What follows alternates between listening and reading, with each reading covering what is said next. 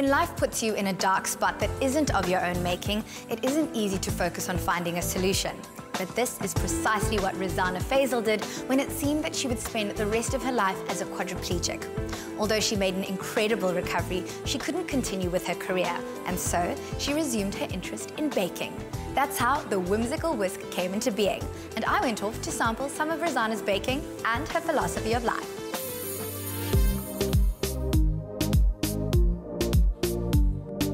Growing up in Cape Town, Rezana Fazel was a designated baker of the family, and now she's returned to the passion of her girlhood.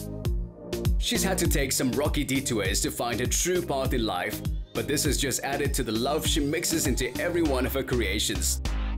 Rezana knew that Zaky was on her way and was ready to welcome her with a sweet surprise. You don't have to ask me twice to present a feature on decadent delights, but this particular story isn't all fairy tales and smiles. This is the story of the Whimsical Whisk and how it came out triumphant through adversity to bring joy to everyone it touches. Zaky didn't know what Rezana and her whisk had been up to. Oh wow, Rezana, is this how you greet everyone? It's the best way to start the day. I love you. Come inside.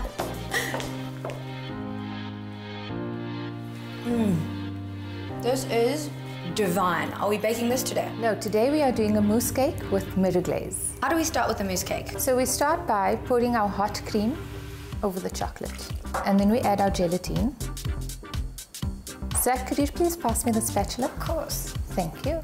We'll just give it a quick stir and then we'll move on to beat the mixture. Beat it. Beat it. Just go for it. So now what we do is we're going to take our whipped cream and we will pour in half of it.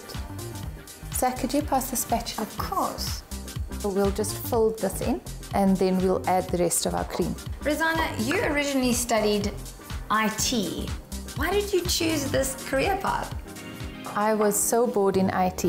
I went from IT to become a makeup artist, and I did that for quite a few years. One day it was my day off work and I had this terrible pain in my back. By the evening I had lost feeling in my legs and my husband rushed me to hospital. The doctors had discovered there was a blood clot in my spine.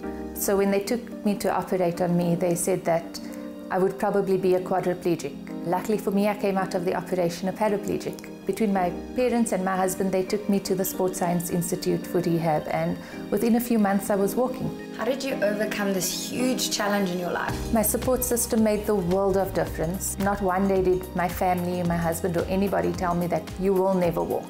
And what inspired you going into the business of baking? I've always been the family baker, and when I left makeup artistry, I needed to do something because I can't just sit still. And that's how it began 2 weeks after I had my second daughter. What next? So now you are going to pour this into the mold, and then we'll pop it in the freezer. Remember to keep some for licking. Then I'm going to stop pouring. So now we will put this in the freezer, but luckily I have one prepared for you. Wonderful, let me tidy up.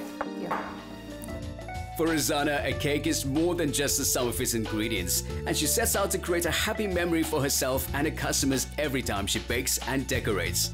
She also has an entrepreneurial side and has expanded her product range with innovative ideas. So this is the one from the freezer.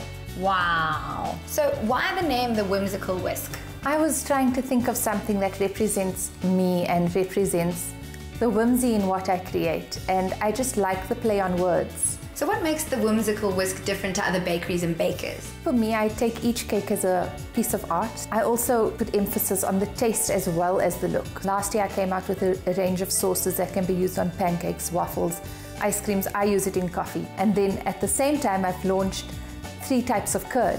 And then we've got the glaze kits, which is what you're going to be doing now. Well, let's launch into glazing. Okay, so we've heated up the glaze and now you're just going to take it and pour. That's it, okay. Oh my goodness, this looks amazing. And your next color? Here it goes. Make sure you get on all the edges. Now you're pink. Look how rich that color is. And then when you're done, you take your palette knife and you're just going to smear. Look how that's falling. Look at those colors. It looks like marble. So now we'll just wait for the drip to stop. and then we'll put it back in the fridge. What advice do you have for aspiring entrepreneurs out there? There's so many moments when you think that I can't do this, I've had enough, but just don't give up. It is so worth it. Thank you for the sweetest day, Rezana. Thank you, it's been great. Oh look, the drips have stopped, so I'm going to get this in the fridge. Rezana is pure sunshine, and it's stories like these that inspire so much hope in people. From wheelchairs to whisks, she is the sweetest example of what we can achieve when we put our minds to it.